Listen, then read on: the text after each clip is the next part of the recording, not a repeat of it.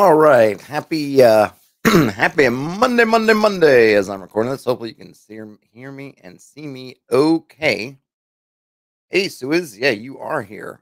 You are here indeed on time. So the main purpose of the stream is I guess I'll just go over my PAX East 2024 experience. It was a bit of an abbreviated con for me since I didn't get to attend on Thursday and Friday was kind of partly a travel day.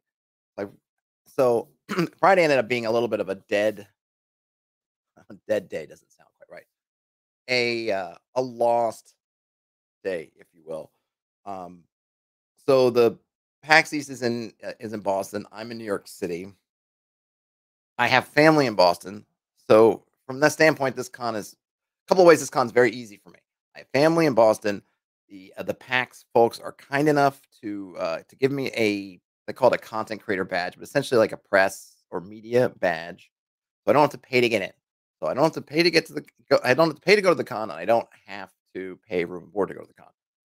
Those are the two reasons why primarily I go to PAX East. Not because it's not fun, but just because if I had to pay to stay in Boston and I had to pay to go there, then when you stack it up against something like GaryCon, I would pretty much go to GaryCon. And one of these years, maybe next year, I feel like a lot of the kind of first generations of folks are getting older, and we lost a couple this past year. Jim Ward right before GaryCon. So I'm thinking that the clock is ticking if I want to get over there and potentially meet some folks from the kind of early days. But so for me, if I can't go to GaryCon, which I couldn't, PAX East is kind of a good deal to go to. Now, just the way things worked out, I wasn't able to go on Thursday, so I missed kind of Thursday day, and then I took the bus, and it's actually the bus isn't bad. It's not how I would prefer to go if I had my druthers, but the family needed the car, so I couldn't take the car for the weekend. So the choices then came down to the bus or the train. And I really like the train. Trains are great, but the trains, for whatever reason, I don't know what it is. I'm sure I could study up on it. I just don't know. Amtrak, for those of you, I don't know if you're from outside the country, Amtrak, I guess, is the American, it's the basically cross. I don't know. It's probably, it's the cross country kind of rail lines or Amtrak. You might have regional here in New York City. We have Metro North.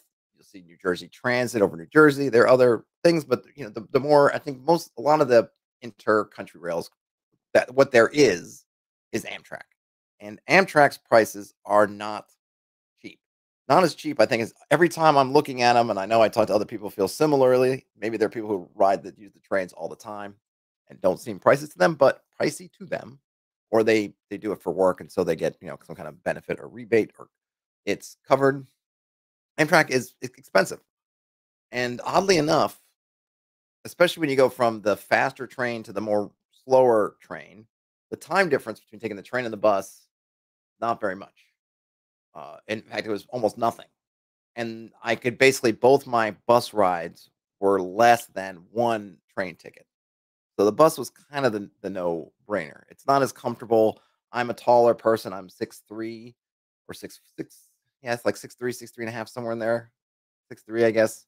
Anyway, and I can't imagine how if you're taller. I feel like if you're taller than me, I hope you're an athlete or someone who has a very well-paying job, because a lot of things are just kind of torturous if you have to do sort of regular people stuff. And for me, sitting in those seats, oftentimes it's slightly a little bit squished, a little bit uncomfortable, and then I had it twice on the because two times because the bus had one stop in Hartford, and some people got off, some people got on. Two times where the person in front of me jacked their seat back and like hammered onto my knees. Uh, and it's, I get angry, frustrated in the moment, but I can't really blame them because they give you reclining seats, so recline them. But it's just to say there's no space. Um, and but even then, regardless of whether I take the train or the bus, I had to get up really early on Friday, and I had to pack all my stuff into a backpack because I had to carry that stuff with me all day Friday. And so by the time I leave, I get up at 4:30 something in the morning, and then I'm out the door at around 5 or 5:15, and that gets me to Midtown Manhattan, where the Port Authority is, maybe 45 minutes before 7, all things included. And the Port Authority is a pit. I hope you never have to go to the Port Authority in New York City. It is horrible, and it's still horrible. I hadn't been there in years, and it is still horrible. Then you get on the bus, and so the bus left at 7, which was the first bus, but then I don't get to Boston until after 11. So by the time I get to Boston, then I have to walk. It's probably a good half a mile, which city-wise isn't bad, but I'm carrying what feels like, I don't know, a ton of bricks on my back down to the con and moving around. Like I was already starting to kind of feel it and like, oh man. So I do a little circuit. There's a media room you can get into PAX, which is great if you have a media badge, and they have lockers. But if you don't get there early, especially kind of Friday, Saturday, all the lockers are gone. So no lockers. So I'm carting around this big, heavy bag. Um, and so I felt like I didn't get a lot done because I just was uncomfortable and getting tired. And my cousin, who also goes to the con for board games, he was just playing his board games. He likes to go into he goes into all kinds of board gaming tournaments. And I guess I'll say that one of the things, like if you're at Gary Con, right? Or if you're there with if I guess if and I haven't been, so I can't say for certain, but I imagine Gary Con is like 99% kind of old school gaming, which, for me, it's like, ooh, sign me up, right? But if you're going with friends or whatever, some people who may not be as interested in that. Um, oh, my mic is super loud. Okay, I'm hot. Okay. Well, it's not showing up hot here, but let me check on other folks. Let me know if I am hot. I've got this thing that says auto adjustment on the mic. If I turn that off, I could turn it down. So let me know. I don't want to burn out anyone's speakers, but I don't want people not to hear me either. But thanks, Drew. Um, so the one thing, so like, right. So Gary Con, if you're into old school kind of gaming and stuff, right, you're in heaven. But if you're not, if you're like I'm a gamer, but I'm maybe not so much old school gaming. I don't know how much there is in Gary Con for you. One of the nice things of the PAX is you're going to find stuff. And if you go to the open tabletop playing room, they had all these versions of D&D from the white box on up that you could play. Get some people just play randomly. But there's also lots of indie games, and they had, fifth edition and Pathfinder, and not to mention at PAX East, you have the video game element. So one of the neat things is PAX it's in East and Unplugged is that there's at any of the board games there is just a lot, right? So my cousin, who is not at all really, I mean, he's interested in playing. In fact, he has a board game group, and some of them are also, I think, all of them but him are in a tabletop game. I think they're playing D&D Fifth Edition. And he actually tried to play one time and didn't have a great experience, not due to the rules, but due to just personalities. But he's press and in fact, I think he actually played in a game. Yeah, he played in a game this past PAX also. But my point is that if you're coming with a family or with friends and you want to get a gang of people to go to a con, but you're not sure everybody is in a very specific niche like you would if you went to say Gary Con, and something like PAX Unplugged or PAX East if they're into video games, it's something where you can kind of find something for everybody, the kids or whoever who wants to go watch people play Tekken and play all these different video games, they can go off and do that. You want to play board games, even though the board gaming area, it's not the main part of PAX. There's tons of board games and there's tournaments running all the time. I mean, my cousin he went all 4 days and played in like every game tournament he wanted to play in. And of course, there were more that he wasn't able to play in because of schedules, right? There's all that stuff. Then you have the tabletop stuff running. So it really is this kind of like, wow, there's something for everybody. Something for everybody. But like I said, my trip this time was a little bit limited. So Friday I didn't do much. I walked around. I kind of got the lay of it. Didn't really take any video. I did buy a shirt, merchandising shirt, which is somewhere, but it's too far away for me to get at the moment. And it's a neat thing. There's a you kind of the I will say I think I've mentioned the Boston Convention Center where this takes place. It's a convention center, okay, but it's a newer one. And so in terms of convention centers, it's one of the nicer ones. I guess I haven't been to that many. There's the Javits in New York, here in New York City, where they have New York Comic Con, and just a big block, and it feels almost, even though it's huge, it feels kind of oppressive at times because it's not all enclosed, but a lot of the inner where you are for the big event spaces and kind of the exhibitor floor type spaces are pretty much feel very kind of boxy. The Boston Convention Center, very tall ceilings, and it has essentially there's 3 floors or maybe more, but the main floors where stuff is are basically 3 floors, and then those floors kind of ring around the central exhibitor space, which has very tall ceilings, and then they have a glass rim around the top right before the where the ceiling is, which just lets in natural light. It just feels more airy. It's still a big, box essentially, or maybe a lozenge shape. But there's just something about it that I think having that all the air come in just feels like very airy in there. And then having natural light, even though it was kind of a gray, cold, rainy weekend, just having that kind of natural light just come in, I feel like just makes it feel less like you're in a cave, which is really good. In terms of stuff I didn't do I didn't do that much. So Friday I ended up not doing very much at all because as the afternoon wore on, I was just getting kind of worn out. I'm lugging around this bag. My cousin's kind of playing his board games, and one of the things, and I was thinking about this is probably a good lesson. And I'm not going to say that I was look at me, but what I decided was I knew I was just getting kind of tired and maybe a little bit cranky as I'm just kind of walking around. My shoulders are in pain. uh I'm like, oh, everywhere I gotta go, and I've been up since 4 o'clock. So by the time 4 o'clock runs around, hey Dave, I'm already kind of a little bit zonkered. And I know my cousin's like, okay, he's not gonna get done until like 10 or 11. And I'm just sitting around. But I thought I could get into a game. I'm not in the mood for a game. I'm not gonna be a good player or, whatever in the kind of game unless it was whatever. I'm tired. I'm tired. I've been up super early. I'm just kind of I'm just not in the right headspace. So I didn't try. And I just thought, like, you know what? I don't want to have other people have to put up with me in a non kind of optimal state. I want to play a game. I want to be in a good mind, and uh I want to be in whatever. Oh, the intro music was super hot. That's a file. I've never had anybody let me know about I've never had anybody comment on the intro music being hot. But thanks. I'll keep it in mind. I don't know. I just a file. I could try to remaster the file to make it lower, but no one's complained before. So I do want to make new intro music or do a new intro scene. So maybe I'll add that to my list of things to do for that. Frederick asked if I find anything I would run. Well, Honey Heist. So on Saturday I played Honey Heist, and that was a lot of fun.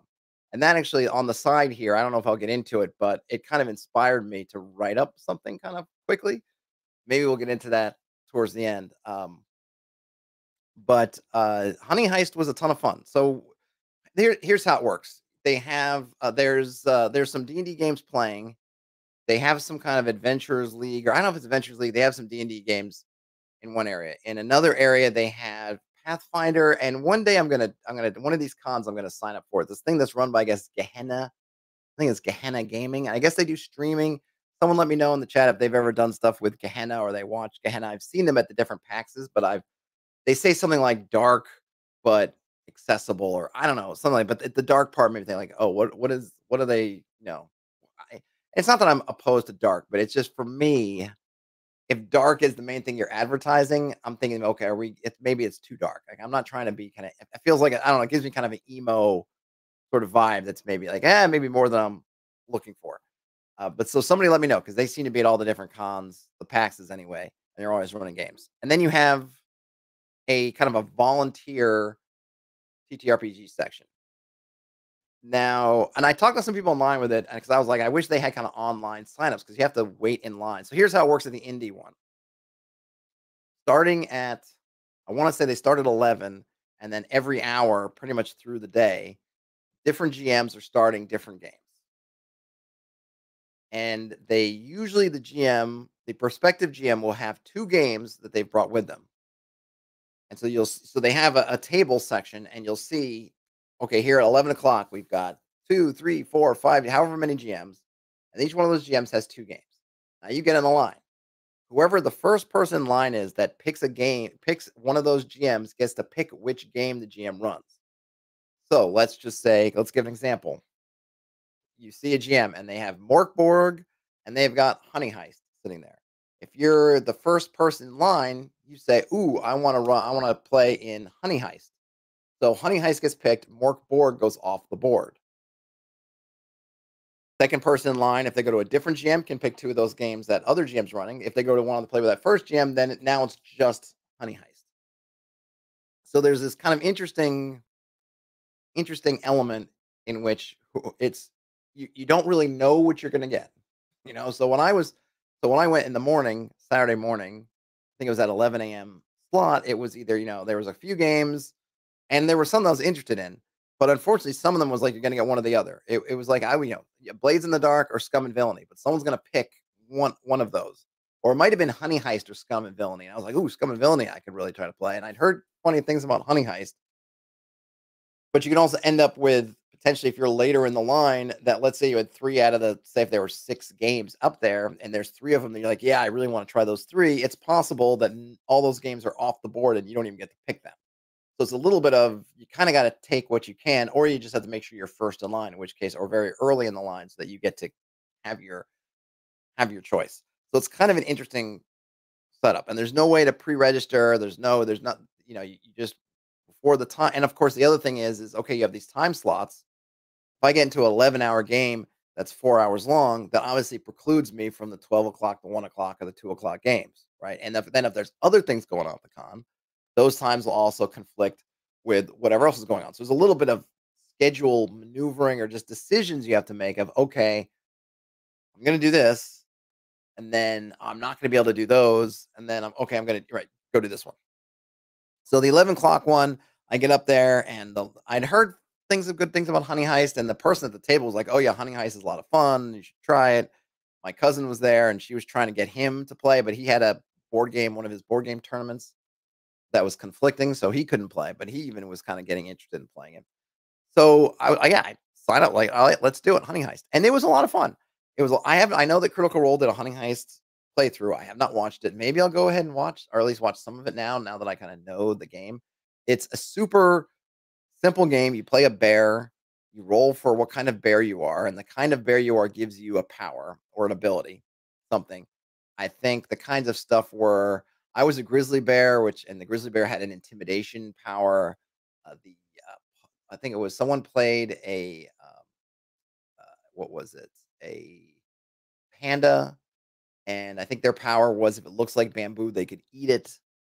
So, and the game, the powers are not really explained, just as intimidate. And I don't even get to look at the. I don't know if there's a. I mean, I did not get to look at the whole rule book, so I don't know whether they have any rules for what these things mean. But it seemed like you just take it as kind of regular. Okay, I can intimidate things. Great. And you get a hat, which is just there for kind of show. So I was, and then you get like a descriptor. So I was a washed up grizzly grizzly bear wearing a crown. That's it. And the premise is you are a real bear, not a cartoon bear, not some kind of anthropomorphized bear. You are a bear, but you are a bear that is both, and has an animal nature, but has also embraced criminality. So you have two basically stats. One is your bareness, one is your criminalness. And basically they oppose each other. So the more criminal you are, the less bear you are. The more bear you are, the less criminal you are.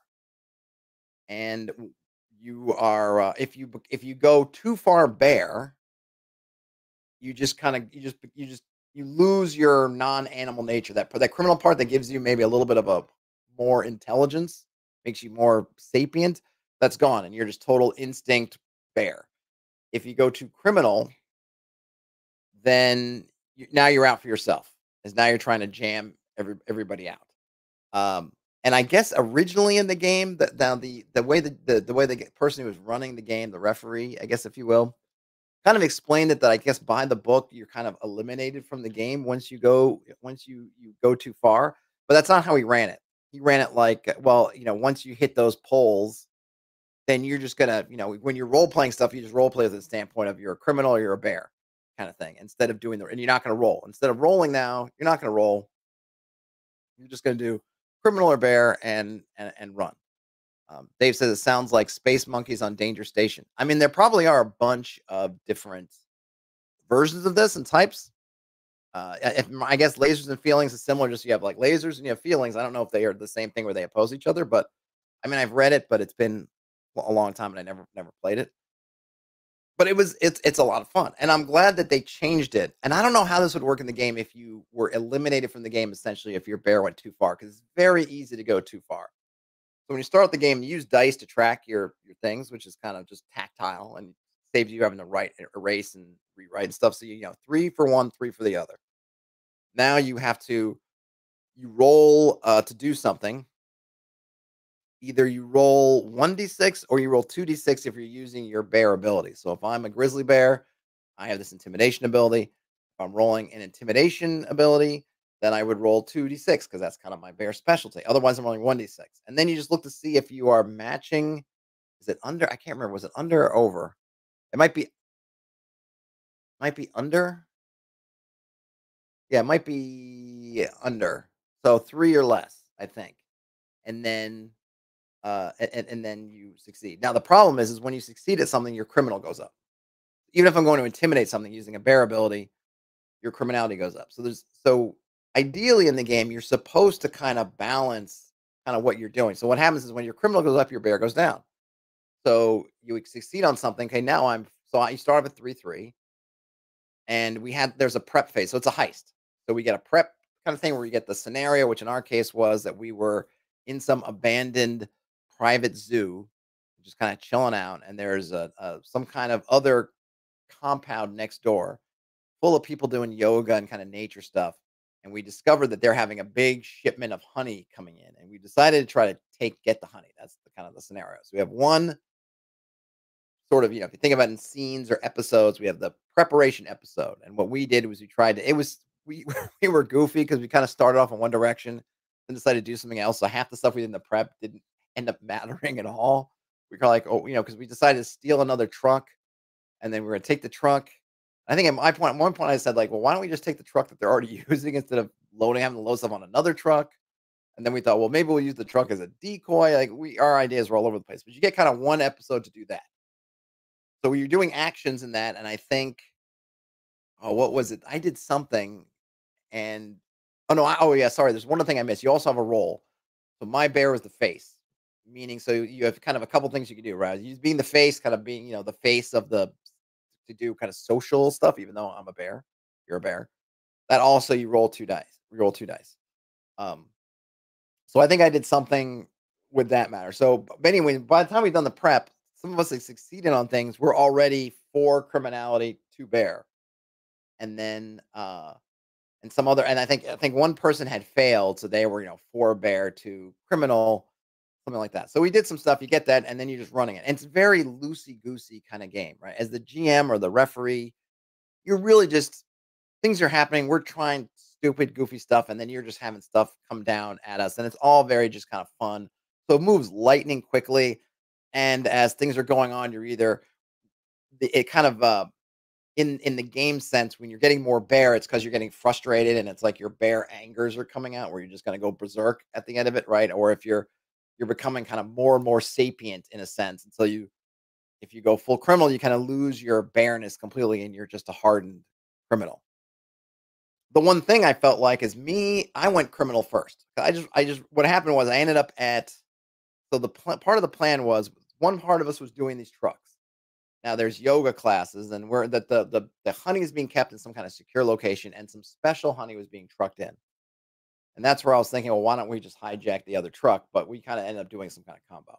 So some of us were going to go try to infiltrate and do some things. So one person, their role is a driver, one person's role is a hacker, one person's role is the muscle, one person's role is the face. That was me, and there's another one, the brains. We end up with 5 tasks. So if you have 5 bears, which I guess we did, you kind of want to have one with each task. That way, everybody gets to kind of be the and there's a moment for everybody to sort of shine, right? So there's going to be something like, ooh, that's definitely something the face would do, or something, ooh, that's something that definitely the muscle would do. So you kind of do that, which I think is also pretty cool. Now so I starting out, so yeah, I starting out that the just starting the day when we're actually doing heist, I'm already at four criminal, 2 bear. And then I had to do something. Oh, and so then I had to help the guy get on. So we had the driver who's trying to drive the truck. That's that everybody's sneaking in the truck, sneaking to get into this compound. and I had to do like a face move because we had to go through a gate, a security gate with this truck, and there's obviously two bears in the front seat of this truck, and we hand them some horrible ID, and I had to make a roll as a face, and I succeeded. Now I'm just starting out. We're on basically scene two. I'm already five criminal now, one bear, and we're only in the second scene. So now my particular task, my part of the plan after that was so we have a compound. People were gonna wait, and then I was gonna go scare the bejesus again using my intimidate ability, scare the bejesus out of some yoga people doing yoga. And I thought, okay, well, I'm gonna go and I'm just gonna go full grizzly and just scare the crud out of them.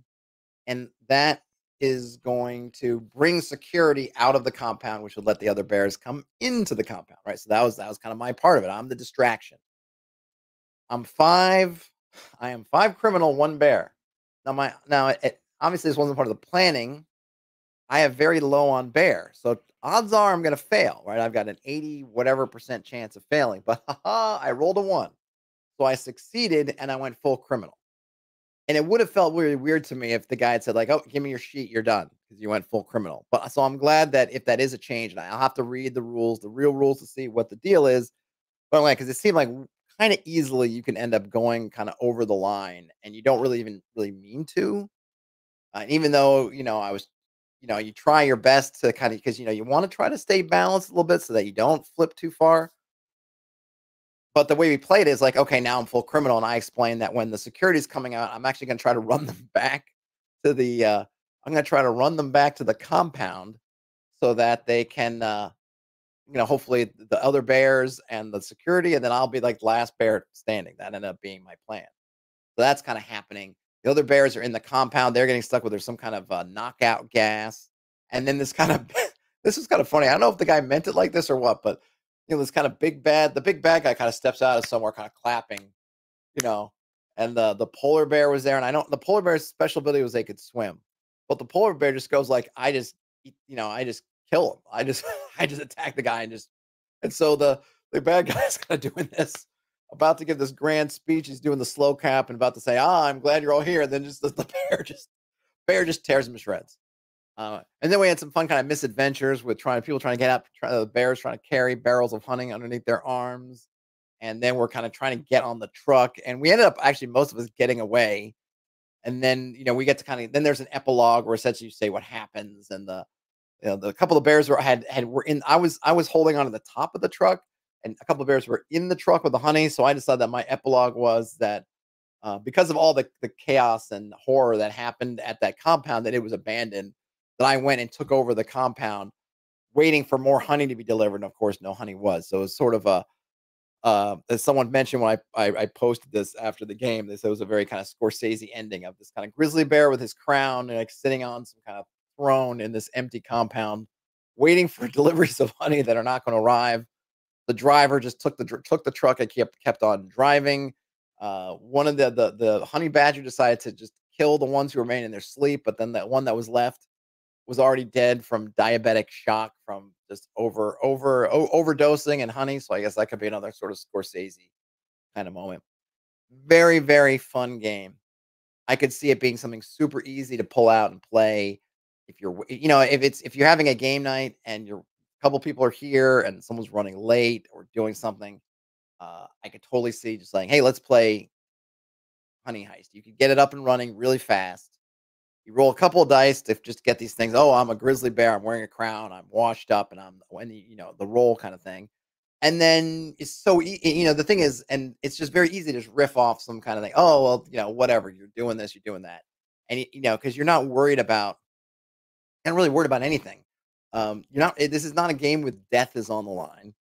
So, and that might be something that I suppose you could play with because like the bears that were ingesting the gas, they was kind of making them woozy, but it had no mechanical effect. But the game is really not about that. It's not trying, you're not trying to simulate all this stuff. It's really just about kind of having fun. So it's like, oh, you feel woozy, and people were playing into it like, oh, I'm doing this and that, and I'm just going to town, and they're, at the end of the day, a couple of us were criminal. The polar bear had gone full feral bear, so it was just like tearing all these security guards to shreds. I think the driver might have been no, there might have been one other bear that didn't go full bear or full criminal. Um, but it was a lot of fun, and it was short. We played it, and we finished in less than 2 hours. I think we were done.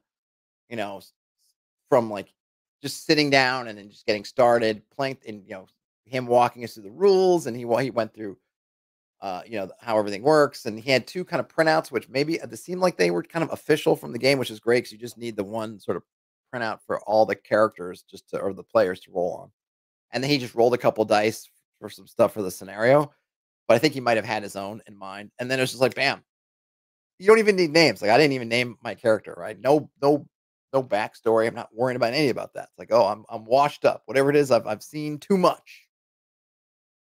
So it was a lot of fun. I enjoyed that a lot. I guess I would definitely say I recommend it. Like I said, if you watch the Critical Role one, and I don't know if you liked or disliked it, I would definitely say, regardless of how you felt about it, maybe give it a try next time you're somewhere, or I don't know if you can download it somewhere. Maybe I'll do a read of it on the channel. It feels like it'll be really short read, but super a lot of fun. Now the problem came up for me in terms of the con that you're at timing again. So I'm looking back at the table and I'm like, okay, well, what's coming up next? And I'm looking at the times. I'm also looking at other things to do. I'm also thinking I got to eat lunch, and it's easy to lose track of time a little bit. And so I missed. So there were some ones in the afternoon, but when it got later in the afternoon, I decided. So my cousin likes. So every night at PAX, they have these. They call them different names. Like it's like Friday something. It's like Thursday. I don't know. They have like it's like was Saturday SmackDown or something. Saturday Showdown or Thursday Throwdown. Friday F down. Whatever, like, they have different names for it, but there's these tournaments, things they do where you play over multiple rounds, different games in the night. I think, and I knew that my cousin, because he does them every night, is going to do them. And I thought I'd never gone to an Acquisitions Incorporated the live show. I've watched them on YouTube. I'll put them on in the background sometimes. Um, I find them enjoyable when I'll throw them on in the background and just kind of as I'm doing something else, maybe not paying 100% attention to it, just kind of doing. So I decided to do that. And that one starts at 8, but I knew that if I wanted to get this is where I kind of messed myself up. I thought I want to get a decent seat. So I know I'm gonna have to stand out early. Um, so it starts at 8 and like okay, it's like 6:30. I'm like, I'm gonna probably want to get in the line, right? The lineup. And for sure was not the first person. They kind of fill up the room, the waiting area to go into this auditorium by columns, and I was halfway through like the second column. And I have no idea I had no idea how big the theater is, so I didn't know how many seats, what that meant. So I was like, okay. And I actually just sit there and fiddled on my iPad for a bit. But that also meant that it kind of took me out of the action because it's not just that, oh, okay, if I'm gonna go sit at 6:30 or go wait in line so I can't play a game at 6:30, it means that I really can't play a game from like 3 onwards because those games, some of them are 3 or 4 o'clock, 5 o'clock. Some of those games are 4 hours long, 3 4 hour slots. So I can't play those games. So I ended up in this kind of a little bit of a no man's land of scheduling where I'm looking, I'm going, oh, I could play another game after I ate lunch and walked around a little more. But now it's like, well, this is a 3 o'clock game and it's a 4 hour window and that's gonna be 7. It's gonna be too late and I need to eat. I'm gonna be in this auditorium from 8 to 11. So I have to eat before then. It's like, well, that means that basically if it just limits your options. So I don't know if I would go see a show another time, and I'll talk about the show. I actually thought the show was really good, but just because either that or just be okay with sitting like in the back, which I actually think is okay. I think if you're going to go to one of those acquisitions live shows, you might as well sit in the back. There's no advantage to being up close. They haven't posted on YouTube yet, and I'm pretty sure I'm in the shot of the when they do these crowd shots. I'm in them.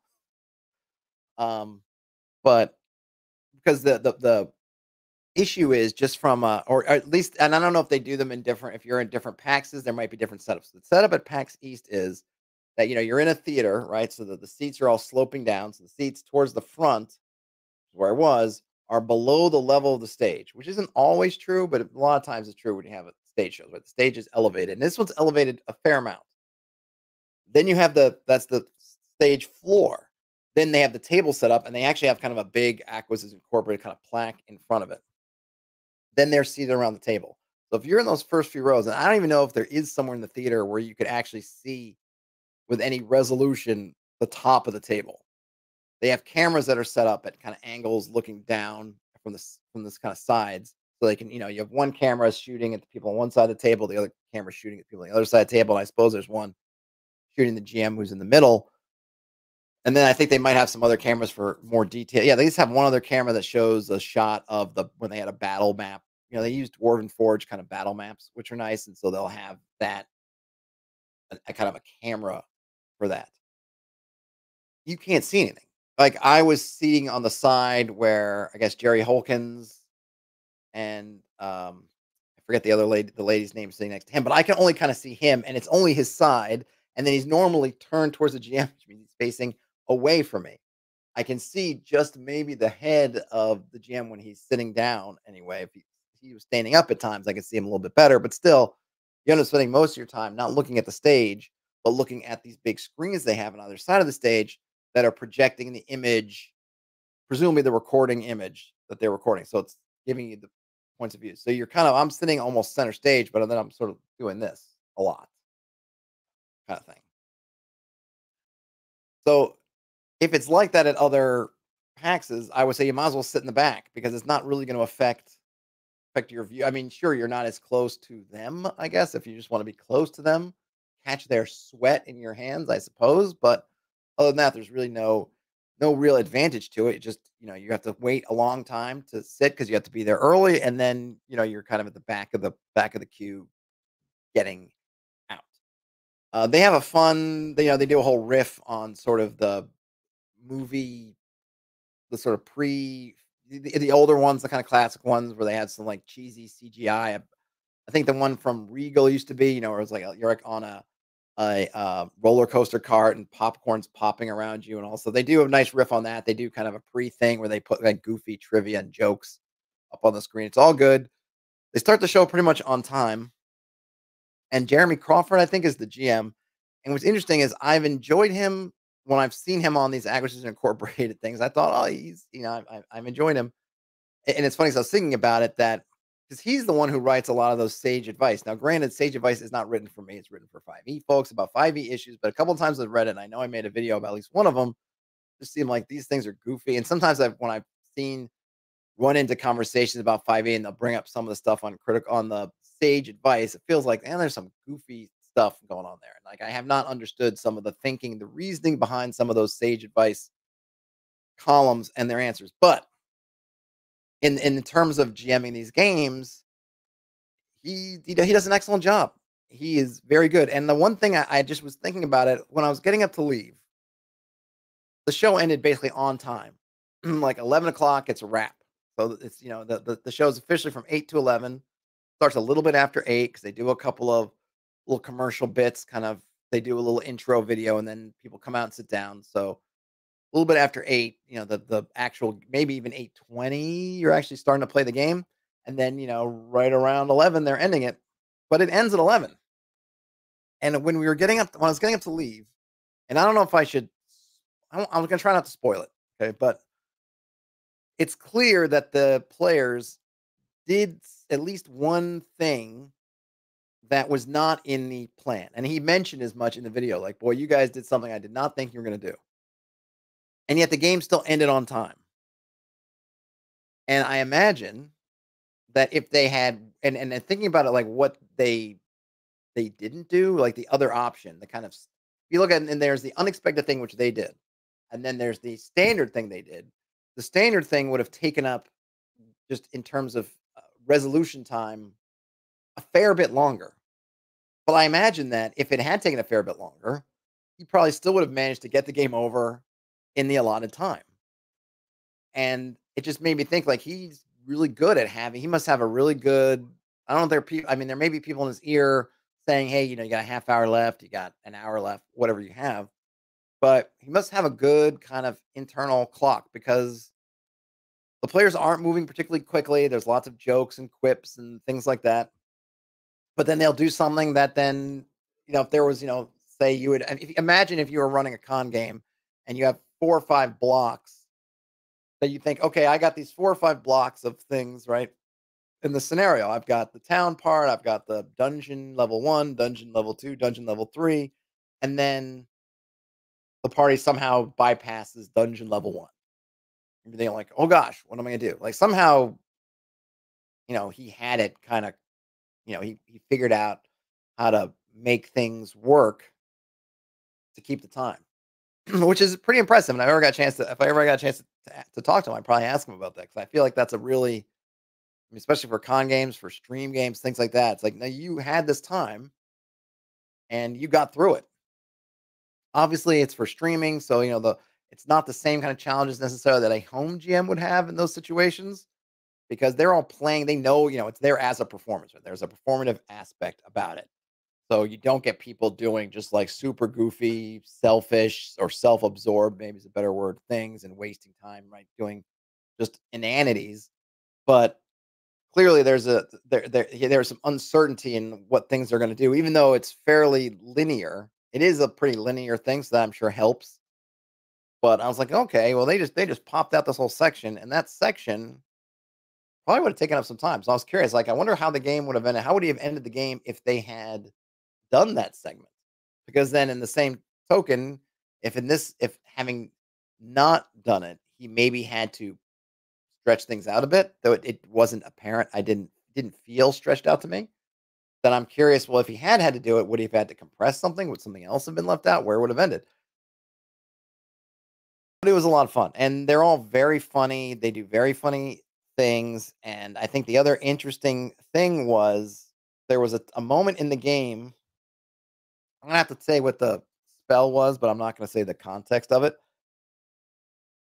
It was, and I wonder. This makes me wonder too. When people, so I know that I don't think Acquisition Incorporated is as popular, let's say, as Critical Role. I know it's not.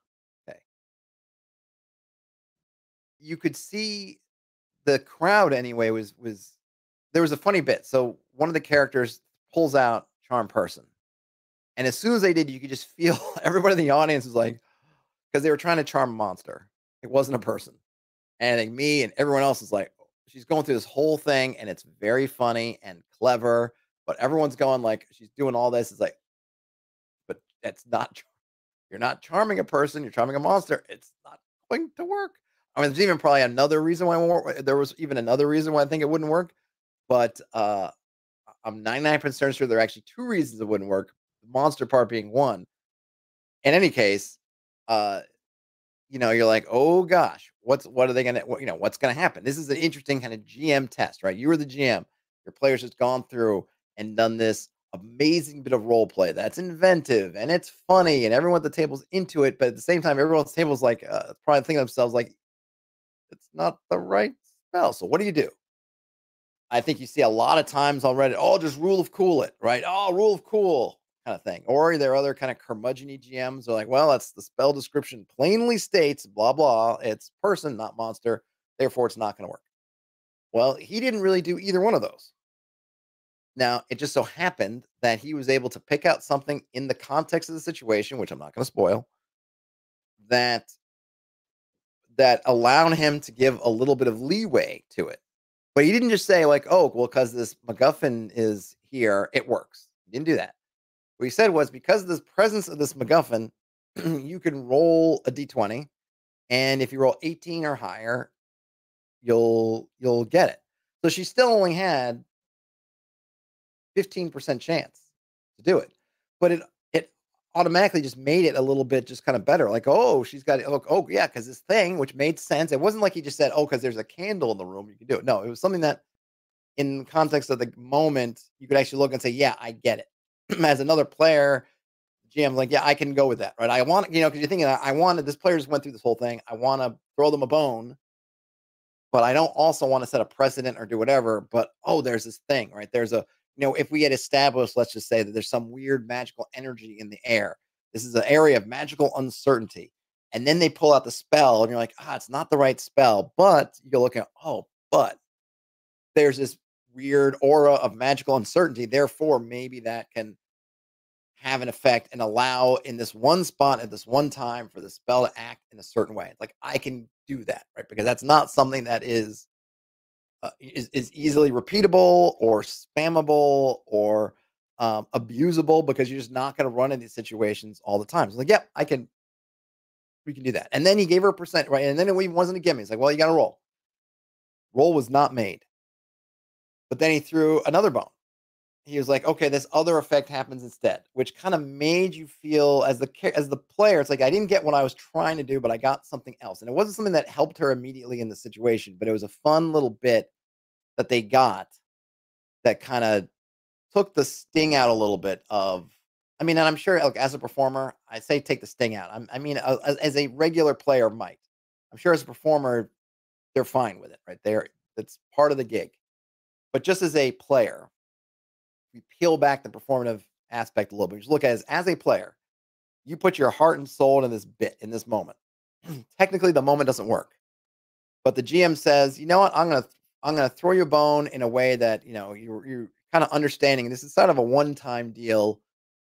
Still, the odds are against you, but go ahead and roll that die and see if you can roll really well. Then this confluence of factors, one-time deal will allow this thing to go beyond what it normally does. Oh, you didn't get it. Okay, well, then what you're trying to do doesn't work, but I'm going to throw you this other little bone. And so you kind of get that. And it wasn't something that helped in the moment. It wasn't like, oh, but you did a little thing. It was just something else, just a little side thing. But I could see it. But I feel like as a player, that would make you feel kind of okay. Like, you know what, I got something. It wasn't anything like, oh, you got a magic item now. Oh, that didn't work, but now you have a +5 shield. No, it wasn't anything like that. It did not feel to me like, oh, they were trying to, I don't know, because I feel like oftentimes players, at least the way they're portrayed sometimes, like they can't have defeat. Well, this bad thing happened, so I gotta give them a prize, or I gotta make it. And that wasn't really it. It was just a matter of, and I'm rewarding this effort that you're doing in a way, more of like a character, almost more like I don't know. It wasn't exactly the same, but imagine something kind of cosmetic changes or something where it doesn't really affect anything. It's not a mechanical thing, but it's something to kind of like, it's something to sort of memorialize the moment when you tried this thing and it didn't work. It's not something that makes your character stronger in any appreciable way, but it's something to kind of remember. It's like you get a little souvenir for doing it, and it felt good. And I was like, that's something that would be kind of interesting to play around with, this idea of a kind of a souvenir.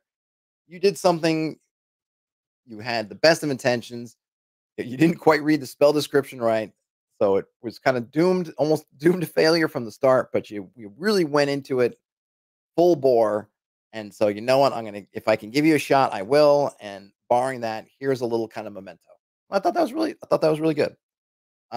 Everybody's funny.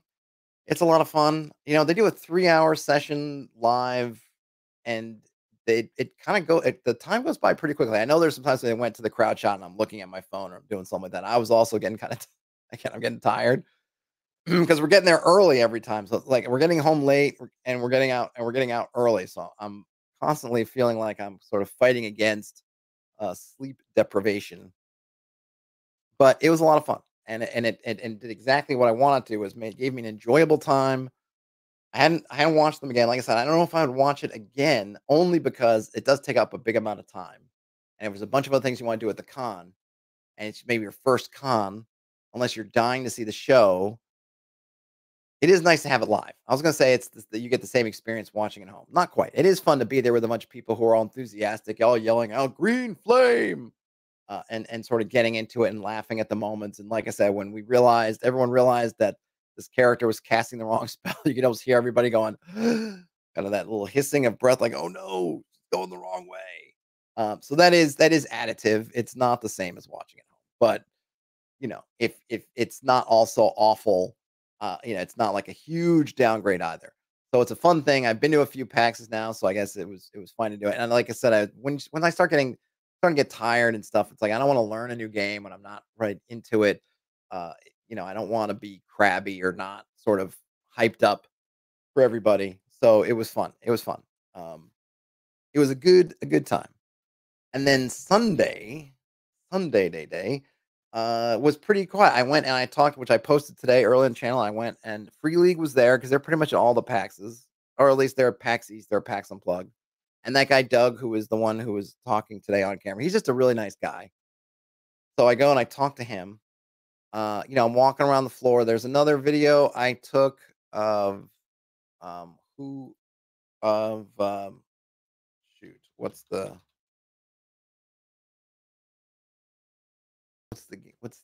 what was it the game?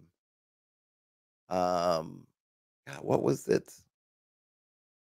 What was it? What was it? What was it? Um Man, I'm trying to remember the game. I filmed somebody else. Who was it? Oh man, I do not recall.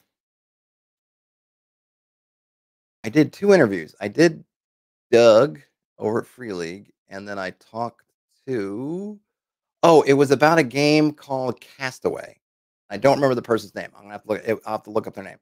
A more board game called Castaway, and they were really nice too.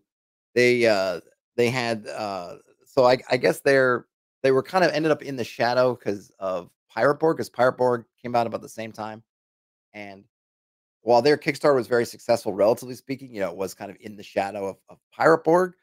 But, they've had a lot of people who bought their game who were totally run it with Pirate Borg because it's actually a really good connection because Castaway is all about you're shipwrecked on some island and dealing with all that stuff. And of course, if you're doing Pirate Borg, I feel like there's got to be a more than 0% chance that you're going to end up shipwrecked. So you could easily meld the two together. Like, oh, you started off in Pirate Borg, you fought something you shouldn't have fought, shipwrecked. Now we're playing content from Castaway. Um, so I talked to them. So I have a little just kind of quick video from them. I'll have to figure out something because right now I'm doing everything on the show floor.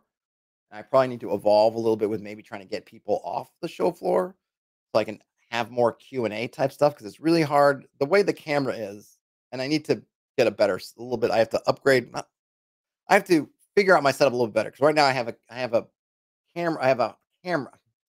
I have a mic on top of the camera, and I have the mic. It's like a little mini shotgun mic, and it's pointed at my subject, so I get them kind of clearly, and it's kind of reducing. It's focused in.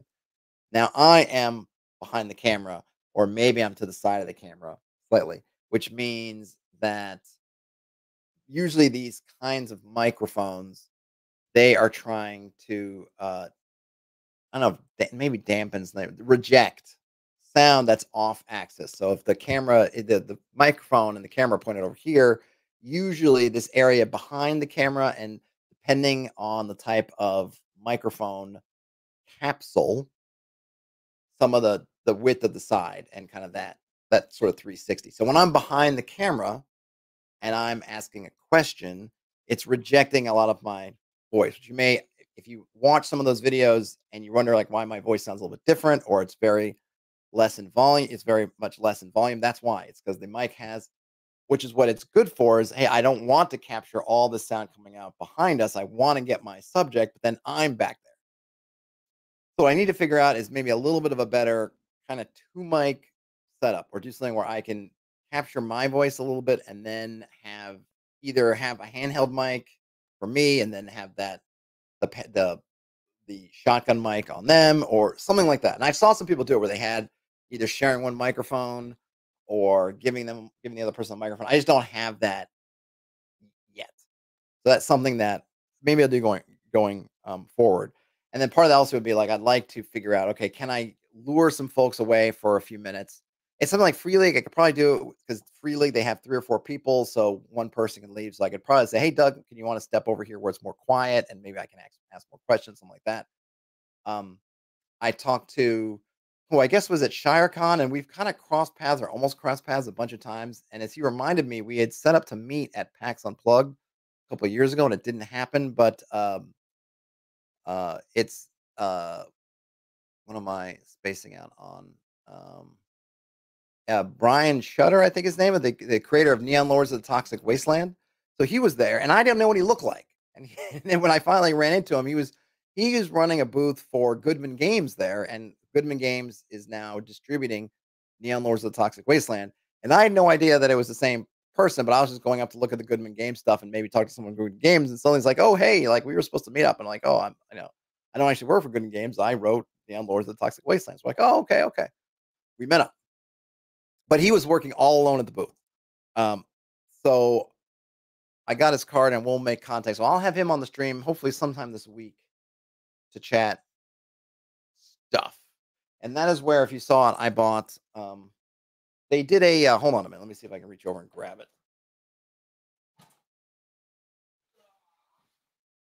All right. So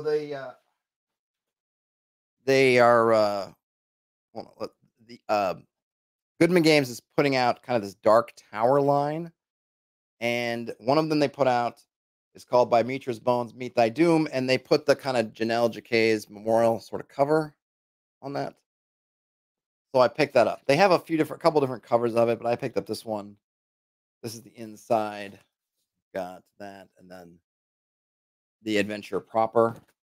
I really didn't bring much back. I didn't ask for anything. I didn't really buy much because I knew that I had to lug everything everywhere. I was like, I don't want to care. If I bought something big or someone want to give me something, I just don't want to get it home. Like, how am I going to get this thing home? But I did buy that. I mean, this I can carry. Um, and then I was just kind of winding down, and then I had to get over to the back to the bus station, and then get out of Dodge. And that was pretty much my PAX. It was cold. It was cold, and then Saturday was really rainy. Got not quite soaked, but got pretty darn wet hauling across town, taking because we're he lives. My cousin lives not right near the convention center. I mean, who wants to live right near a convention center anyway? Anyhow, we got to take the T, which is their kind of subway, and the subway station that he's on. It's a little bit of a haul. It's like 3/4 of a mile or a mile away. Which city wise, I don't mind it, but when it's raining and it's cold, you're carrying heavy things. It becomes a little bit more of a barrier.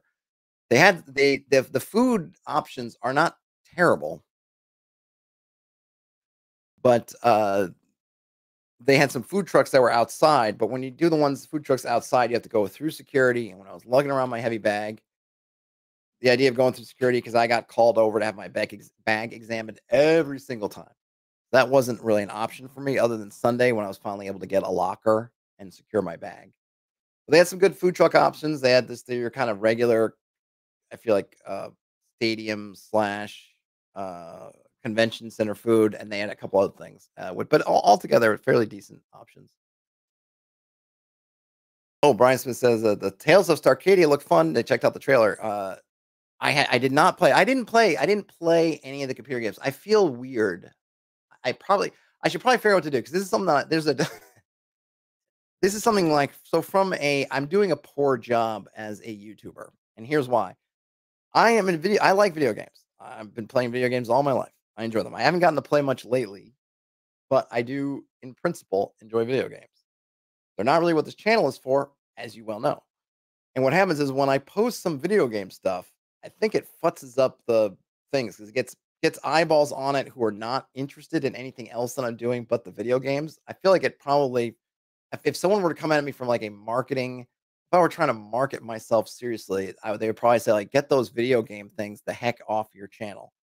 Because they're not helpful. Because I think a bunch of people come and they watch the Tales of Starcadia short, and then they see the rest of the stuff on my channel about playing X crawls and OSR kind of stuff, and it's like, what the f, right? It does not compute. And I remember I have some that I filmed, a few things I filmed ages ago, and every once in a while they'll resurface and go like get on these mini runs, but they don't help me because they're about some video games that I saw, and I just took like a little short of somebody playing the video game. But I kind of can't help myself because I'm in the moment and I'm like, oh yeah, look, I'm here. I'm seeing it. Maybe I should do some more. I don't know, or maybe I should do another channel where I play video games where the channel would be empty because I don't get a really chance to play anything. Anyhow, I'm saying all that to say that I feel weird if I'm like, because with this content creator badge, right? When I'm watching someone play a game, it's you have the people who are either the publishers or the actual people who design the game. They're there. They're at the booth. Um, Especially if it's a smaller kind of game, it's usually the people who created the game, and like they come to me. Right, they're like, "Oh," and I just feel weird about it because I know there are a couple times where the guys, like, would let me cut because you have a whole line of people and I'm standing there. He's like, "Oh, would you like to play?" Like, he'll, like, shovel me into the game, And I'm always like, "No, man, I enjoy watching." And the reason is I don't wanna waste their time, right? I'm not a big influencer anyway, but to the extent that I have any kind of anything, it's not video games. So this person spending time with me, putting me at the front of the line, or doing whatever to play the game, to run me through, it's like it's a waste of their time, right? It's not because I'm not personally interested in it, because oftentimes I'm like, yeah, please, just as a person, I would love to hear more about the game. But if you're looking at me, the fact that I have content creator on my badge, thinking that I'm going to take this and turn this into an article or a video and put it up there, it's like it's not happening. I don't have a place for it yet. Maybe I will at some point. Maybe I should, but I don't. Um, so I tend to not play the games, and I because I just don't want to send out a signal that like, yeah, I'm into this, and we're like we've got like I'm going to cover this or something because I'm not. So I tend not to do that as much as sometimes I want to. Like I kind of wanted to play that Killer Clowns, but the lines were long, and I really did enjoy just watching it. And that one where the knights fighting each other also seemed kind of fun, though it felt kind of limited as well. I don't know, because there were some older games I remember where they'd have this where you just had two guys, almost like a fighting game, but much more limited and much kind of slower because you're like, but it was just kind of fun, just hacking at each other. Brian Smith says they appreciate a real human with broad interests. I appreciate that too. And I think you get to a certain point where you can do that. Like, I don't know, to use an example, like Matt Colville, right? He could run videos on talking about Dune or talking about running role playing games or talking about card game design or playing a video game or playing a board game. And I'd love to get to a spot where I could do that because I do have all those interests and talk about coffee and stuff, right? Um, and it's not and look, if I were a real marketer, I would be doing things differently. I'm very inefficient. I'm very inefficient in my efforts if I was trying to just maximize stuff. But at the same token, I don't want to have somebody go down the path of treating me like I'm covering the game or something when I'm not. Dave says I can make another channel called Hexed Digital. I could maybe, or Digital Press. I don't know. Digihex, Hex Code. Oh, Hex Code. Might have to try that. And there are other, because there was a New York, because yeah, it was like a New York kind of video gamey sort of convention where I posted this one video, and it still every once in a while picks up views and stuff. And I'm like, I don't know why people keep pulling this up because it was a minute video of a game that's like 5 years old. Uh, you know, but it happens. So maybe I will, and I would, maybe I'll get to a place where I'll have time to actually play some video games and do something like that. But I enjoy them, and that is like I said, PAX East has that going for it. I presume PAX West and some of the other are similar where if you have someone who has interest, because that's kind of the neat thing, right? I guess I said this at the beginning. I'll just reiterate it. Is it's kind of this neat element of, and I don't know if the PAXs are particularly unique in this, but maybe they are in that it's not just all board games, it's not just all role playing games, it's not just all video games. It's kind of this confluence of all of them. So you can spend over your 3 or 4 days that you're there, you could go around doing video games, and they had all kinds of stuff. They had, classic video games. They had Steel, I don't know if you everyone remember Steel Battalion, which was this kooky thing that back in the day for I think the Xbox One cost like $250. It had a whole full.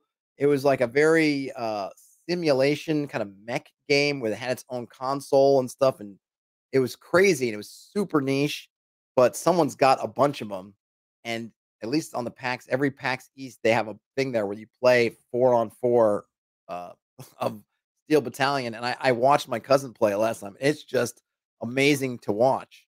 So you have all this stuff here, but they also have escape rooms. And then you can play indie role playing games. You can play, big market role playing games. You can play board games. They have people there developing board games where you can play board games that are not out yet, that are kind of in the works. You can get demos on different board games. You get all this stuff under one roof, which is pretty darn neat. It's pretty neat. And I don't know where else you can I don't know where else you can get that. And I imagine PAX Prime or PAX West, whatever they call it now, is probably the same in Seattle. I imagine. Um, but the other part's really fun. And I think for myself, like for my daughter, right? My daughter, if we just took her to a board gaming convention or role playing game convention, she might not make it.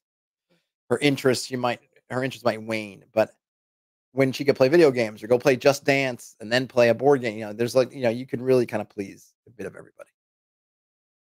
Whereas was asked if I saw Geek Nights there, their Northeast dude's been podcasting doing game stuff for ages. I don't know. There are some other content creators who I've seen periodically, and I just don't recognize them or don't know them. So I didn't see anybody because people don't. There's one group that they're all wearing.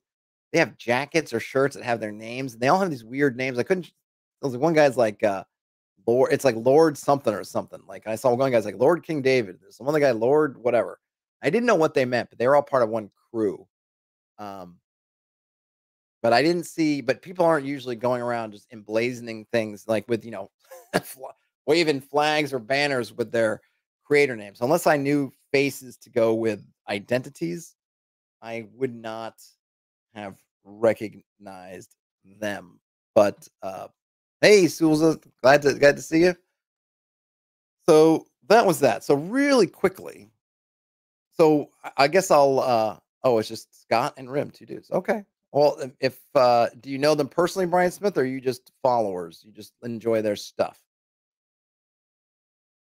Um, I'll have to check them out because maybe I did see them and I did not even know. So one of the things was I was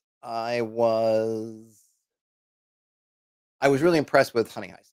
It just was a lot of fun. And when first, and I kind of I don't know tweeted or whatever social mediaed it over the weekend afterwards, or I think I might have talked about it on Discord. Oh, long time listener. Okay. Um, that I thought like, is there one of these for kind of just a D and D sort of D&D ish sort of classic fantasy version of Honey Heist? And some people point out that there might be some, and I wasn't looking for just I wasn't looking for just a re what do you call it? Just a new like I wasn't looking for just like, oh, take Honey Heist and just theme it. I wasn't looking for a retheming. I was looking for something a little bit different. Same idea, but maybe a little bit different. So I started just kind of thinking about it and I just started writing things down. And so I kind of have created, and I'm trying to put the finishing touches on it today. This kind of play test version of a really super simple kind of thing, which because I think the other thing was that Honey Heist reminded me it was Tune. I had a ton of fun playing Tune back in the day, and it had a similar kind of thing to it. Tune is more competitive. Honey Heist until you go all criminal or all bear, you're all working as a team. Whereas Tune, it's more competitive in that you really kind of work. It's you one someone is basically Bugs Bunny, someone else is Daffy Duck, and you're both kind of have the same sort of goal kind of going on, things you're doing, and so you're definitely more antagonistic towards each other. This is not that, but I was trying to see if I could channel a bit of Tune or my memory, loons, kind of cartoony stuff. And so I just kind of wrote this up. It's really quick right now. I'll do something with it at some point. But basically, you're just gonna roll. I didn't want to just have what Honey Heist does, and it's really good was right. You get basically an attitude. My bear's attitude was washed up, or was it washed up or washed out? Washed up, maybe. You get the type of bear you are, and then you get a hat. Right, funny stuff. I'm trying to really channel more D&D stuff. So those just having those 3 things might not be much. So I have it where you're rolling you roll for your basic your species. But I want to do the same thing that Honey Heist did, where I just want to give really broad kind of character bits that you can use any way you see fit. Part of the thing here is I'm not trying to roll rules or write rules for all this stuff. I want you to just sit down at the table and however you feel like you can use this to your advantage, just do it. And so but I want to keep kind of this classic D&D kind of thing. So I want you to have your sort of species. I want you to have a class kind of thing. And I want each of those things to kind of add to your thing a little bit. So what I came up with because I'm using D6. I'm using D20s for the resolution roll because I'm going for a D&D kind of thing. So I'm going to go full D&D kind of thing with D20. But all these things you're going to roll here, which is not that many, is you're going to roll a few things. So you're going to roll your heritage. If you're a human, you're irrationally confident, and all things in bold are kind of your powers. So it's up to you in the game to figure out how to use this to your advantage. I don't. It's not up to me. If you can figure out a way to use it, then use it. So if you're a human, you're irrationally confident. If you're an elf, you're pompous. If you're a dwarf, you're ornery. If you're a halfling, you're strangely upbeat. If you're a goblin, you're unpredictable. And if you're a kobold, you're treacherous. That's just kind of what I came up with for some six fairly standard fantasy classes, but given just this little kind of quirk. And if you can figure out a way to use that quirk, good. If not, then not. Then you roll for your class. And I basically because I needed more than six options. So you can either be a sneak, sword arm, or a sorcerer. If you're a sneak, you're either a burglar who has a bundle of tools and they're sneaky. A bard has a lute and they're popular. If you're a tumbler, you have a 10-foot pole and you're acrobatic. If you're a brigand, you have a long knife and you're intimidating. If you're a thief, you have a hidden dagger and you have sticky fingers. And if you're a ninja, you have throwing stars and you have a bag of tricks. Then, if you're a sword arm, you can be a soldier and have a sword and shield and are tough. You can be a reaver and you can have a big axe and be fearless. You can be a paladin and have a great sword and be insufferable. You could be a knight and have plate mail and be chivalrous. You could be a berserker and wear a fur vest and be kind of crazy. Or a scout, you can have bow and arrows and you're swift. And then finally, for the magic folks, you can be a pyromancer, an electromancer, so fire, lightning, necromancer, death magic, a priest, the power of prayer, a druid who can shapeshift, or a witch who can make potions. Maybe I'll change witch to alchemist, I guess, as now that I'm looking at that. I had something else to do with witch and I kind of forgot about it. Oops, thank you. And then because magic, you notice that the sorcerers don't get a second thing, and that's because nature's magic's powerful. But Terrence says hidden daggers and sticky fingers sound like their nephews. Nice. But magic is powerful. But if you roll your magic and you don't make it, then it's going to rebound against whoever cast it in unforeseen ways. So it's a little bit more dangerous the magic versus the uh, the other ones. And then you get an alignment. And this I thought was pretty clever. I haven't seen this before. So you folks can let me know if I'm just tooting my own horn here or if it really is clever. So yeah, so we're gonna have alignment because we're playing classic D&D. So you gotta have alignments. You're either on team law or team chaos. And then I was kind of I don't know if I'll end up using this, but I was honey heist the way you're using a die to track your thing. I have that for your hit points. You start off with 6 hit points. You run out of hit points, you're knocked out. You're not again, we're going with cartoony stuff. You're not dying, but you're getting kind of knocked out of the fight temporarily if you run out of hit.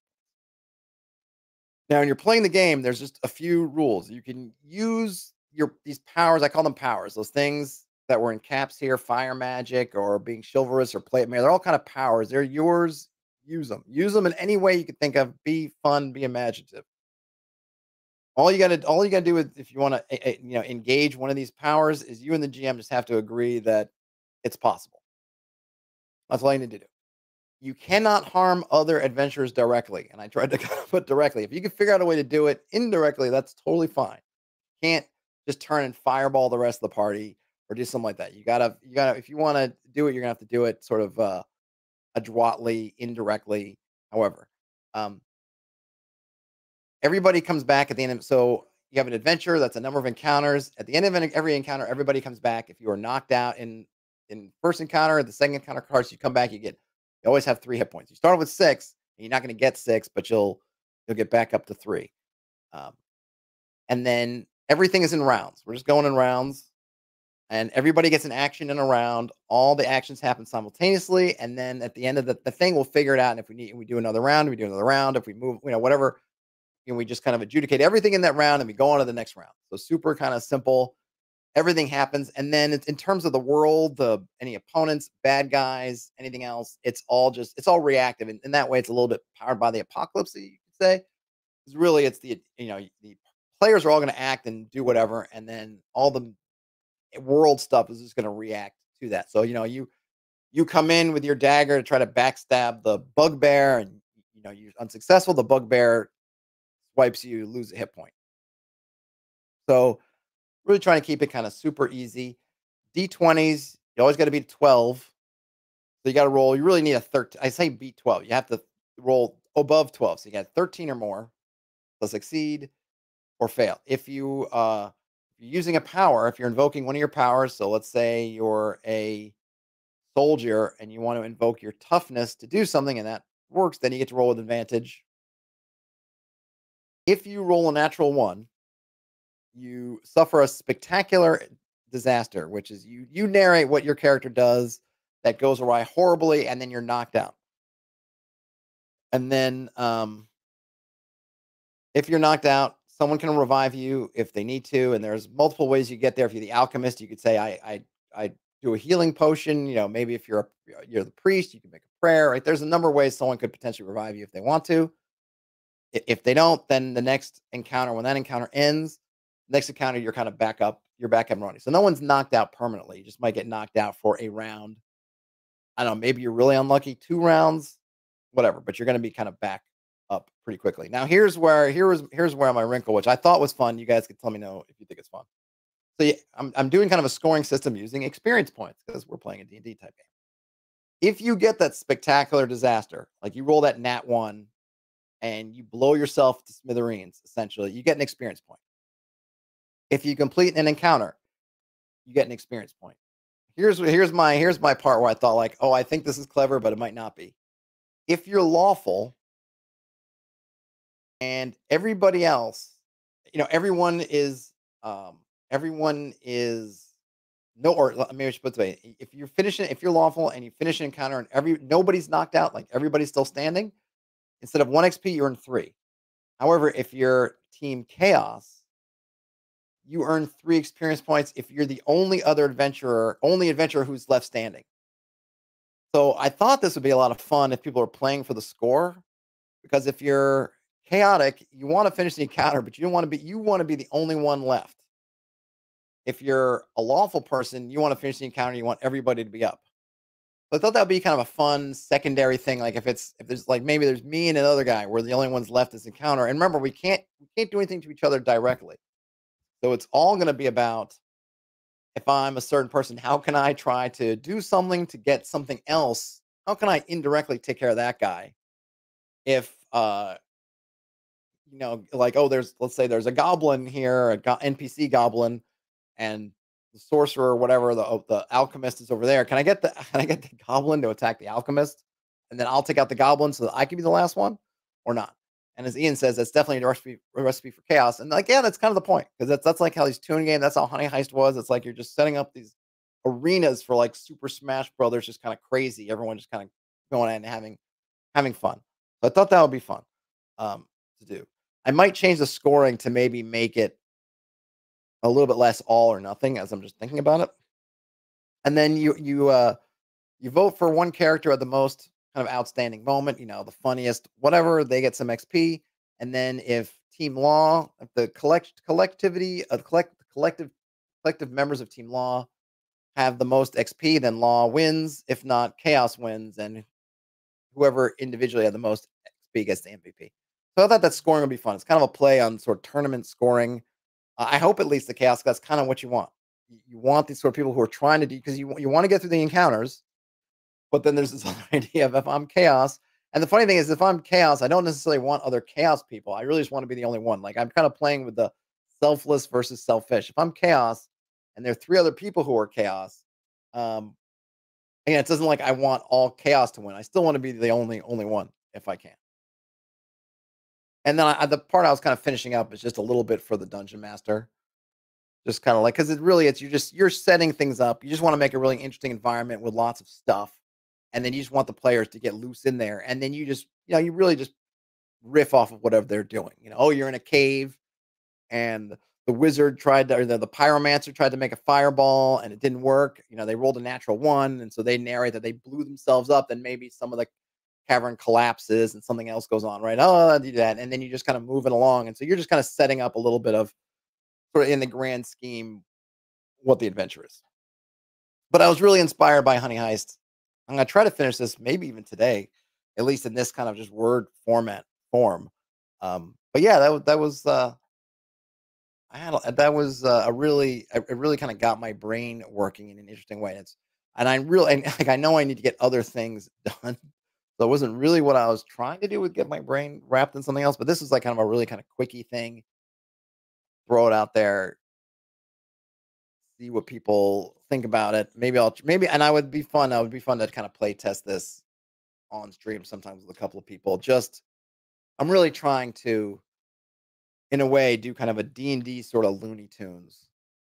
Dungeons and Dragons meets Looney Tunes kind of thing, as if, like, someone's Elmer Fudd, someone's Bugs Bunny, someone's Daffy Duck, and they're doing, the quest for the Holy Grail, and it's like they're all kind of working together for the Grail, but they're also kind of working against each other. So that'll be good. Anyhow, that's it. That's the wrap. I'm gonna try to get that interview, like I mentioned, later on this week with Brian Shutter. I have another recorded interview. I have some odds and ends that I recorded, like just like walking the floor of PAX East. I'll see if there's any kind of stuff that's more gems or just me. I don't know if I'll just post me walking around. I mean, it's not even me really. I'm behind the camera, so it's just kind of like a walk of the floor. I don't know if people really dig that stuff or if even anyone really cares.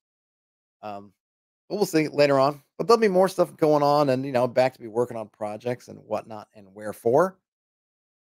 But any last thoughts before I bail out? But if not, and I'll just leave a minute because I know there's a little bit of a delay. Here's finally some Spindrift. Still waiting on that sponsorship, Spindrift, for the working man.